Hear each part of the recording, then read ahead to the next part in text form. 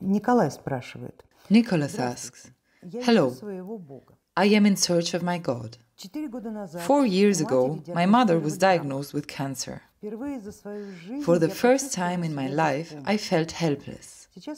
Now my parents are deceased. My grandparents too, even my godfather died.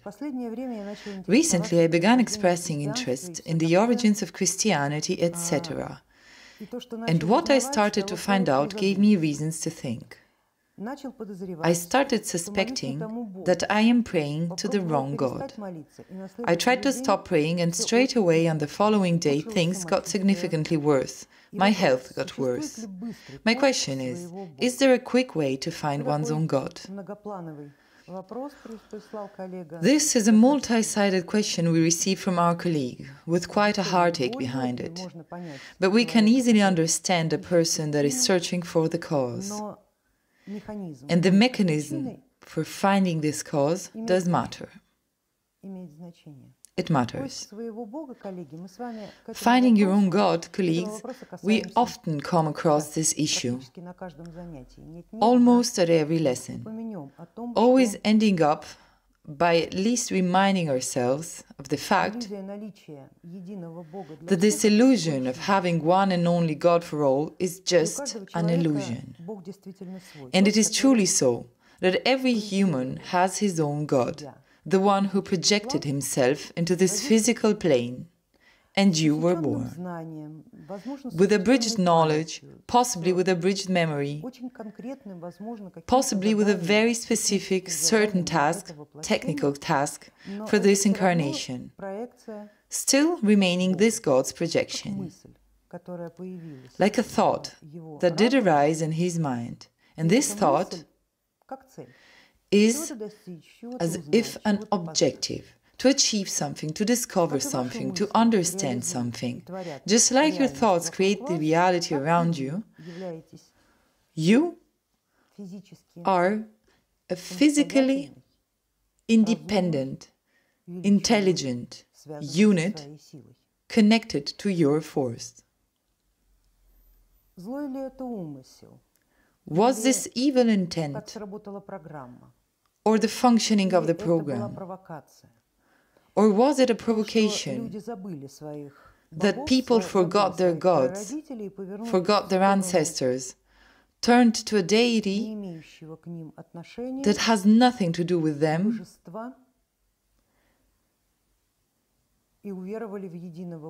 and started believing in the existence of one and only God, called themselves His servants, started believing in a Savior that will save them from a very dubious punishment, completely unfounded, but yet prescribed.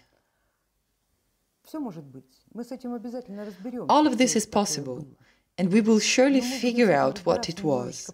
But we will do so a little later, when all of this will be over, when the pressure of this Abrahamic project stops being dominant in each and everyone's consciousness.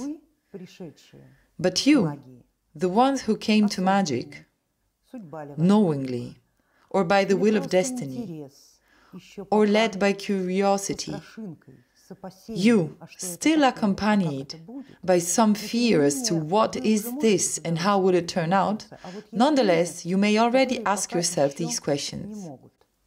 Whereas there are people who are still incapable of facing even the slightest attempt of questioning themselves about the failure of this Christian religion that forces itself upon them. And ask whether it is really as described in the books of Abrahamic content. When a person asks himself this question for the first time, throwbacks start happening in that very instant. Why? Because the Judaic matrix is still very strongly engraved within the consciousness. It encompasses practically all sectors of life, occupies all matrix levels, the inner personal matrix of reasonableness. This is why this throwback occurs, hitting where the thinning is, where you are most vulnerable. What is the most precious to you? what you have open to the surrounding reality and completely unprotected. As a rule, it is love. The love towards the ones close to you, towards your children, your parents. Where it is thin, there it tears, as people say. And that's what happens. As for example, in this story we receive from our colleague Nicolas. The mere thought on the topic caused his health to be targeted. He received a threat that once manifested itself in the form of a mother's illness. And certainly, very few are capable of resisting such strikes. But those who can, start progressively covering from the influence of the Abrahamic system all significant areas of their consciousness, all significant sections of their values.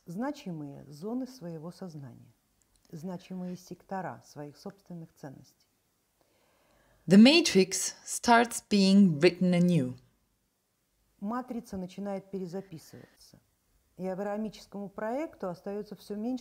And as the Abrahamic project is running out of time, it respectively starts occupying less and less space within the consciousness and affects less and less life areas.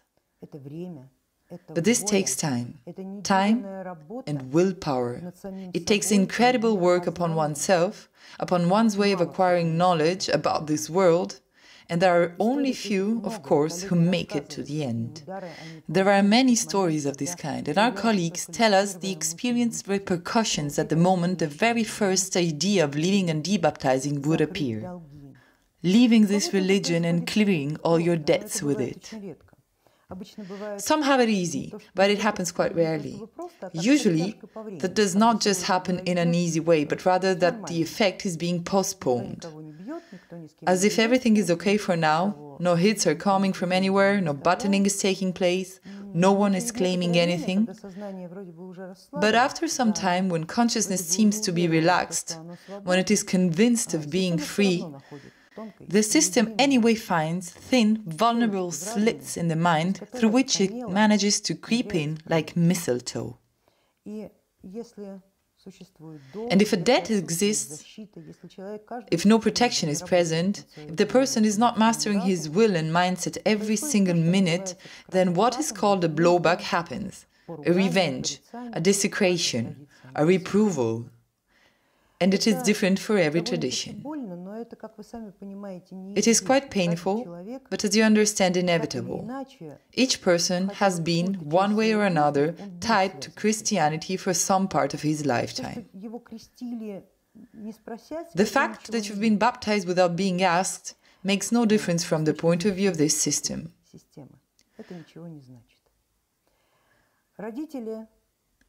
Parents give their child over to godparents, meaning that other parents are being appointed. And in turn, according to this very right of possession, they give this child over in servitude to the Judaic God. So what do you want to claim here? You can't demand anything from no one. In some Christian systems there is not quite a second baptism, but rather a reaffirmation of it. It is called the confirmation in Catholicism, when an already grown-up child has to confirm his affiliation.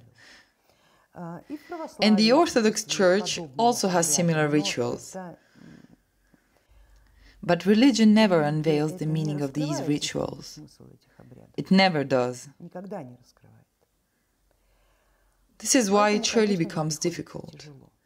And here our colleagues ask if there is a way to quickly find your God. Probably.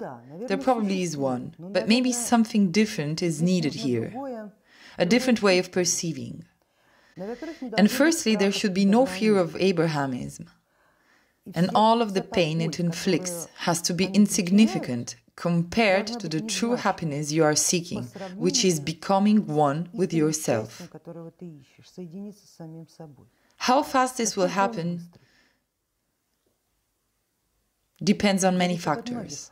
On one's own willpower, on the amount of fears you have in relation to the system, on how deeply the Abrahamic matrix penetrated your consciousness, on the amount of debts you owe. And what are these debts? It is when you beg this God for some kind of favor or mercy and give nothing in return. Only a foolish human consciousness will think that things should be this way a priori. But in reality it is not like that. Everything has its price. Religions, which exist and live on the egregorial plane, on the level of the consciousness's Buddhic body, nourish themselves by consuming time, the factor that forms the causal plane. Events, time, forces that one invests in these events, the time that is invested in such events. This is the currency it gets paid back with. It demands a lot of time for itself. It once created an event for you using a certain amount of energy,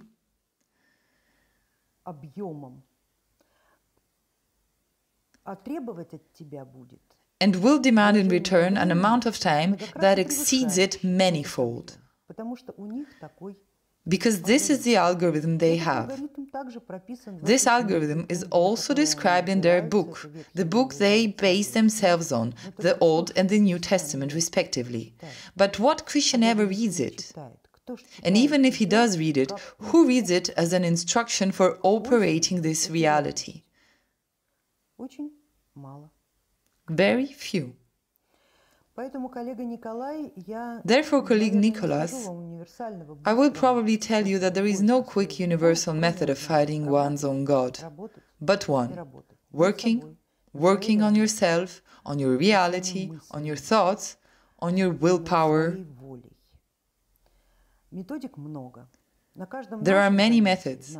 During each of our lessons in our school, we provide different ones. Various ways approaching this issue, so to say, from different aspects, different magical points of view. All of them are based precisely on finding your personal connection, establishing a contact with your force that will lead you to the path of your magical transformation, so that you will no longer need any teachers, any school, any instructions or advice, because you are your own teacher, school, instructor and advice, because you possess this very connection. And when this happens, then probably in that very moment you can say yes. You did connect with your force, and it really came into being. If it is not the case yet, this means you have to search. And in this search, all methods are good, no matter how much work and how much time this will take. This will be my answer to you.